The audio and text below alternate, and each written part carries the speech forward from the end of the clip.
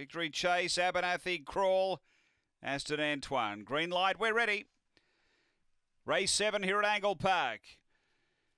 Racing. A bit slowly away, Boombox Hammer, it's back second last early. Victory Chase out quickly and Crawl moves up. They go to the first bend. Victory Chase is going to boot up and lead from Crawl and Aston Odyssey as they go to the back.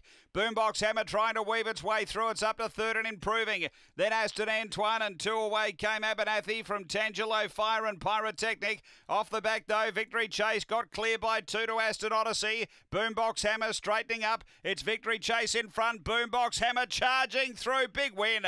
Boombox Hammer over the top, beats Victory Chase and Aston Odyssey. Then Aston Antoine from Crawl, Tangelo Fire and Pyrotechnic. The time here is 30:88.